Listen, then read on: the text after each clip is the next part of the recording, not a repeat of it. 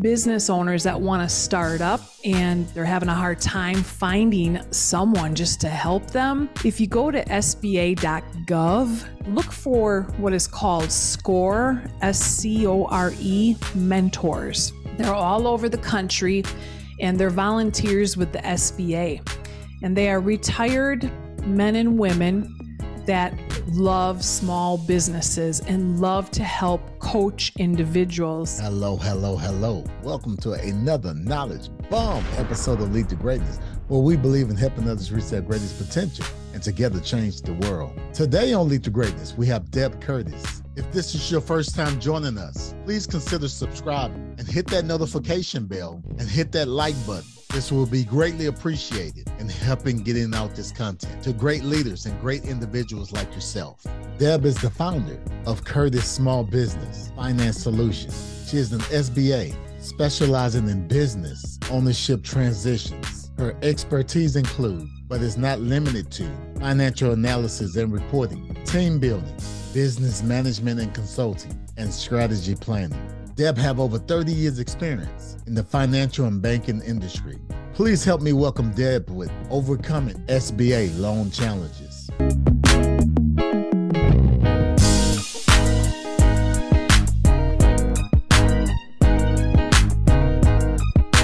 This is Cedric Francis, and you're listening to Lead to Greatness. Let's say happy birthday to Deb. Today is her birthday. And I have the balloon here in the back, the birthday balloon in the back representing. So yeah, definitely. Amazing. We're definitely excited. Listen, ladies and gentlemen, we booked this show, I don't know, gosh, maybe it was in April. Good Lord, yes. April, yeah. And all I said was, yeah, let's book that day. It's my birthday. That's it. Nothing glamorous. And here we are, I don't know, 6-8 weeks later, and he shows up with a birthday song right before showtime and a birthday balloon in the background. Dang. Driven industry in business banking and business lending. Yeah. Many companies talk a talk about fair and equal treatment of all their employees. Many companies talk, especially in fair and equal credit opportunities for all the people. They all talk a talk. But I was an employee that was a white woman that worked in these big companies that saw the talk wasn't walked internally. And if it's not walked internally, Cedric, how in the world do they think their front line of people, might I add, a white male-dominated industry, how do they think they're going to treat borrowers or clients that come to them? They already know on the inside it's a disparate treatment, but here's the trick behind it all is there's the corporate culture of silence. A lot of the women that I worked for at various employers, and even the men, even the white men, knew that there was disparate treatment, but they don't say anything because they have fear of retaliation. So the challenge is we never get out of this because nobody wants to say anything and speak up for fear of losing their job or having that HR target on their back, because it's impacting even small business ownership today. And that leads me to why I'm doing what I'm doing today. I exited corporate America because of the disparate treatment, not only internally, but seeing it externally, not with everybody, but certain lenders cherry picking who only they want to work with, who they want to help because there's a better chance that they'll get approval. I've seen women not have return phone calls from business brokers or certain bank lenders because they just think the man will have a better shot. Through all my hurt over 30 years in corporate America and personal life, I just decided to pray more about it. Like, where do you want me to go, God? Because it isn't working where I'm in.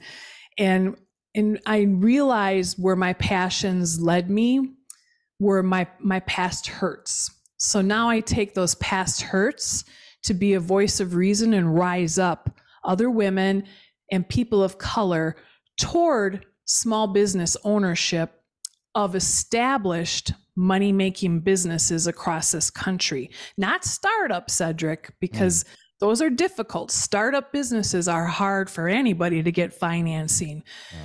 I'm here to celebrate unity and diversity and create small business ownership for women and people of color just as much as our white counterparts, men, are. And I hope every SBA lender and every business broker out there that is a white man, whether you have a bias or not, that you all pull together and agree with me on this and start raising the bar. Because I know you know who you are, because I know you know what you're doing, because I've seen it.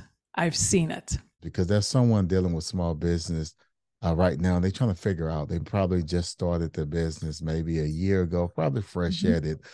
What are some steps or what are some advice that you can give to small business owners, someone that's just getting started, to maybe you're not ready right now for the SBA loans or whatever, but how can they set themselves up for that type of success early on? What should they be thinking about? Yes. And thank you for that question, because that is common. There's a lot of individuals out there that would like to start up a business, or maybe they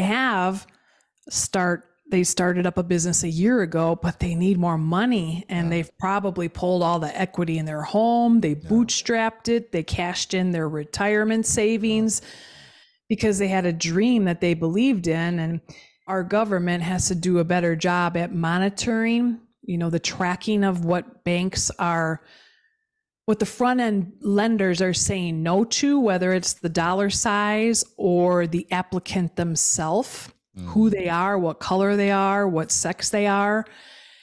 And sadly, the management and the owners of the companies, they're more concerned about hitting goal. So whatever it takes for that front line to get there, typically they're not monitoring as much because they're looking at the balance sheet and they're looking at the stockholders' shares and the growth. They're not looking at the overall, are we being what we say we are, fair and equal?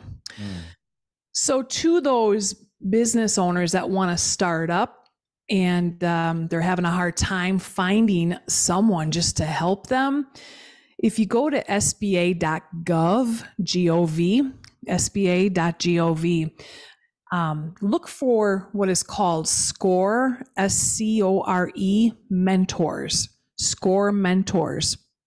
They're all over the country, and they're volunteers with the SBA.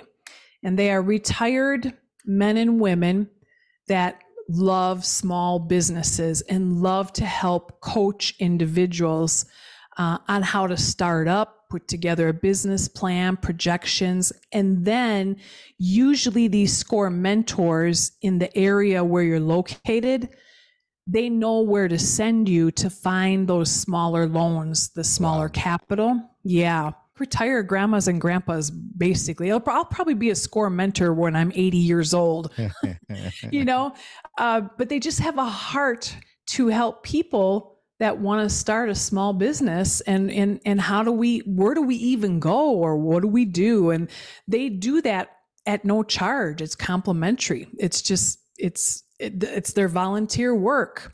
So that's where I would suggest to start for the brand new startup. And then for the small businesses that are doing well, but they just need some more cash to get over the hump. Maybe they need 50 grand, 25 grand, 100 grand, whatever that may be, just to grow. They need some working capital. I always will suggest, Google up online small business grants in the county where the business is located, or small business grants in the state where your business is located, or small business grants in the township. Try them all. And Google will pop up information. You just got to look at all the different feeds, and they'll start giving you some names and numbers of who to call in regards to small business grants. What are small business grants?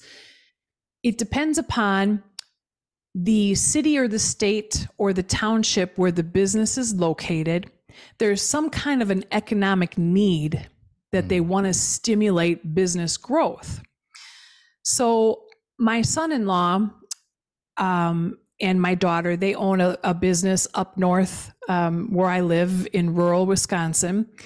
And they wanted to open up a second location, and they needed about $50,000 to purchase a printing machine, because they print signs for home decor and such, and they sell it online and in stores up north in Wisconsin.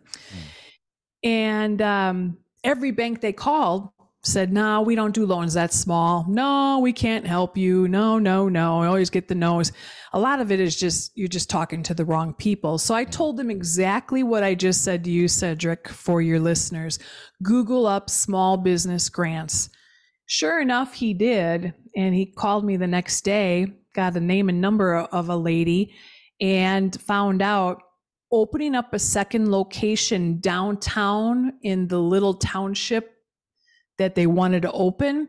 They have economic grants to give to small business owners, and they gave him $100,000. It's a loan, but there's no payback, and some of them can be forgiven. In his case, his contract was if he can provide that they stayed renting downtown as an open business and that they generated employment of like 2 or 3 employees over a 3-year period. Wow. So the money was given. It's in like a grace period of just being, a grant. There's no payback. And in 3 years, if he can provide proof that he stayed open and they succeeded and the money helped them generate employment, that money's forgiven. Amazing. So they don't teach this anywhere. And there's no rhyme or reason, ladies and gentlemen, as to what those grants are. And there's no rhyme or reason when they're announced. A lot of times, if you contact your local small business chamber of commerce, hit or miss who you're talking to, because it just could be a part-time telephone girl that's answering. It really doesn't know anything, but you got to just keep nosing around. That's what my daddy taught me. Nose around and just keep pushing and asking questions, and Google will give you a lot of name and numbers. If you can find the money, it's out there, but nobody will teach you that. You have to just keep sourcing and asking questions and listening to podcasts like this show to find out, God, I never even thought of that. And just like my son-in-law, boom, $100,000, and they're doing well now. They got the second location up, and they've hired more than 3 employees. Wow. Deb, this is awesome. You just gave us some nuggets. So maybe starting your own business, maybe walking through a little bit of your process, giving away some sauce, some secret sauce of your process. What did you do? How did you do it? And also, if you did something when you started and you like, man, I wish I would have did something different, throw that extra ingredients in the process for us as well. I sure will. What I know now, if I would have known 5, 10, 15 years ago that you could acquire an established money-making small business with the SBA, similar to like being a first-time home buyer, being a first-time business owner, the process is real similar. You got to have good credit. Let's face it, you're taking out a loan, just like if you buy a house, you got to have some down payment, but it's manageable. And just like buying a house, you got to have down payment, right? You got to have good credit. You have to have down payment. You got to have some like of people because you're going to manage a team. Now, do you need to have experience to manage 50 people or 500 people? It just depends on the business you're acquiring, because many businesses have 10 employees and they're still generating $1 million in revenue and they're profitable. And the profits of that business, Cedric, the cash after the current business owner is pulling a salary, which by the way, will be transferred to you, the new owner, when you transfer in. So acquiring a business gives you immediate officer salary. When you start up one, you don't earn anything until 2 to 3 years later if you're profitable, right? So acquiring one, there's a salary there. And after the salary is paid and all the other bills are paid, there's still enough cash flow on that bottom line.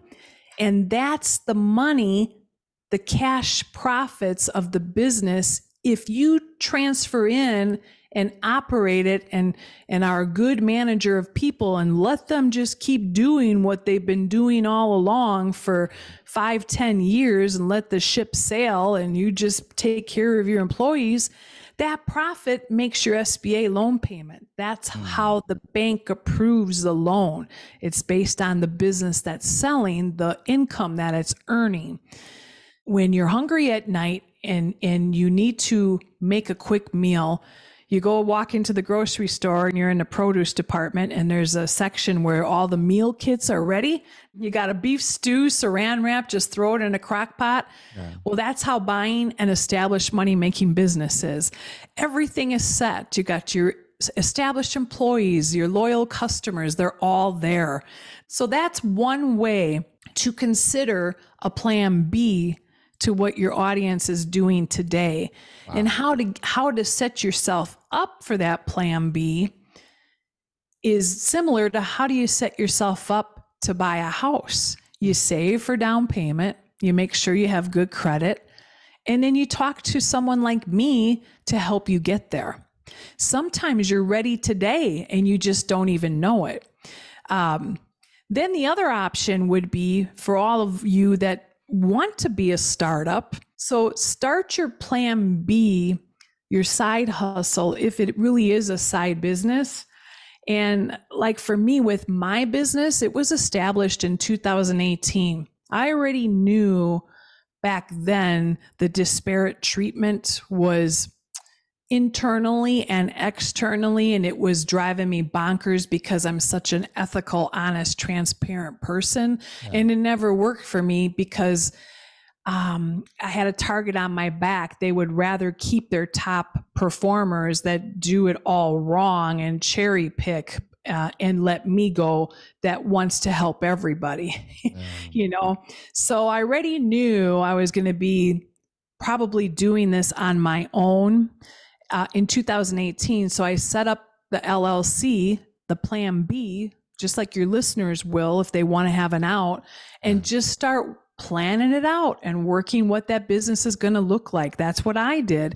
And usually if you're in an industry and you're working today in corporate for something that you really do desire and like, your sidekick is going to be similar to that. Or maybe you're doing something you don't like in corporate and there's something else you're passionate about. I'm a big believer, Cedric, that our hurts of the past create our solutions for others today. And that's called a business.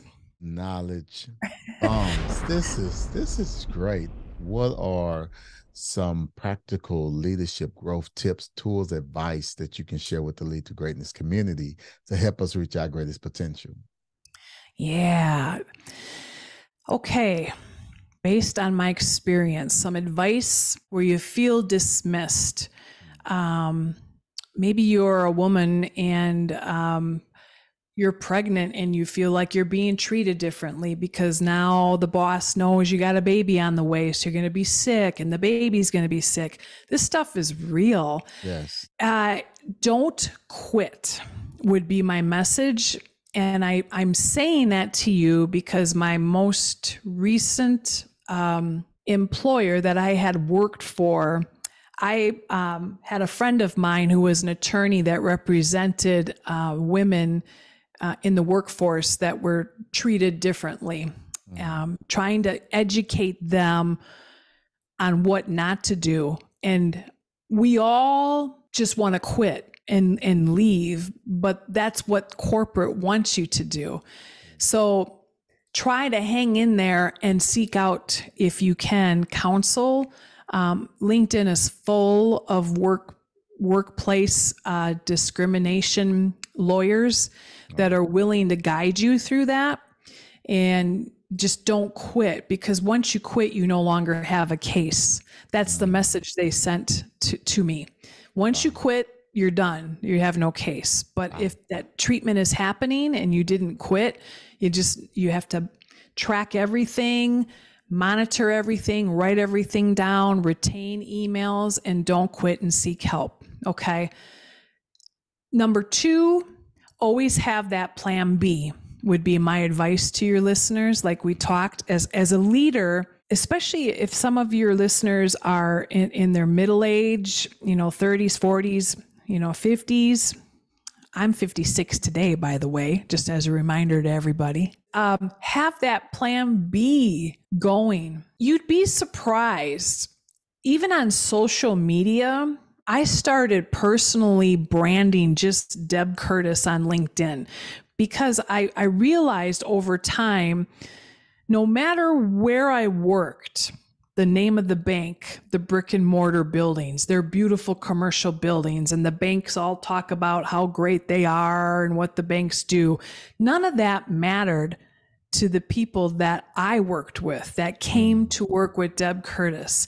And no matter where Deb Curtis went, they followed. It wasn't the bright, shiny lights on the building and the beautiful interior design of the banks and how fresh, and they all went golfing, and it was just, you know what I mean? The corporate feel, that didn't matter to the people, the small businesses that needed me. They wanted Deb Curtis. So that personal branding is where people follow me. So think about that, ladies and gentlemen. If you're in corporate today, it's okay to personal brand who you are on Instagram, LinkedIn. That's where people are today. And that's where business is being done. That's where we're finding podcasts. That's where we're finding who to work with for coaches, for small businesses. That's where it's at. That would be my message as far as leadership. You have to lead yourself and create your next opportunity, whether it's startup, whether it's plan B, getting ready for a startup and getting ready to acquire a business, or ready to buy a business today. That would be my call to action. You got to take the action because they're not going to give it to you. Knowledge bomb. Yeah. Yep. If someone was to work with you, what can they expect? Oh my goodness. I'm a woman solopreneur. And what the process looks like is I help individuals become pre-qualified with the SBA as a business buyer. There's a lot of things that I look at as far as your resume, your interest, your goals, what kind of assets and cash do you have? I look at all of that, and I don't want to get into it now, but I qualify you as a business buyer, just like a first-time home buyer, right? You got qualified at a bank. They look at your personal stuff to qualify you to finance a house. Well, I'm looking at your stuff to qualify you to finance a business. But it's a little bit different because now the business, once you're pre-qualified as the buyer, now we have to shop, just like shopping for the home, to find the right business that has that bottom line cash flow to make your SBA loan payment.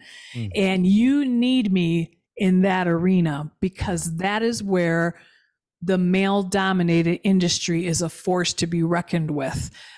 Business brokers, SBA lenders, there's a lot to navigate in there as an individual trying to do it yourself. So I, with my 20 years of experience in this field, might I add, I am a mama bear just because of what I saw internally and externally. So I know the tricks of the trade. Right. I'm on your side to get through that pack and make that transaction happen.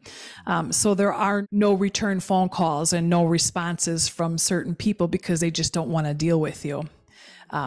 So I'm there to help guide you to get you there. Awesome. So you're on LinkedIn. How can others reach out to you? Yeah. My website is debcurtis.com. That's as simple as it gets. And my email is deb@debcurtis.com. And my favorite social media of choice is LinkedIn. If you're out there, you can connect with me. I'd love to know that you saw me on Cedric's show. I always like to know, how did you find me? But the website has all my social handles. It's all the same. And, everyone always asks what's your call to action, or do you have anything that's a giveaway? And, my call to action is unity and diversity. Spread kindness and join me on changing the narrative, because one voice can't do it alone. So let's just join hands and stand up. And if you know someone where I can be a voice on another podcast show, get me on it, because I'll tell my stories and I'll be that voice of reason, because those hurts of my past are all of your listeners' solutions for today. And I really believe in that. That's my calling from God. On behalf of the Lead to Greatness community, we want to thank you so very much for taking time on your birthday to add value to best birthday gift ever, to be a voice of reason. I will sleep tonight knowing that we had this opportunity, and I'll say a prayer and God will tell me, job well done, young lady. And that's what I want to keep hearing every day. So we want to thank you for joining us today on the Lead to Greatness podcast. And if this is your first time, don't forget to subscribe. Hit that like button, hit the notification bell so you won't miss any of these amazing episodes. And if you're on iTunes, go ahead and rate the podcast and leave a review. That helps get the word out to great leaders and entrepreneurs like yourself. So we want to thank you for joining us today. So remember, if you help others reach their greatest potential, together we can change the world. Peace.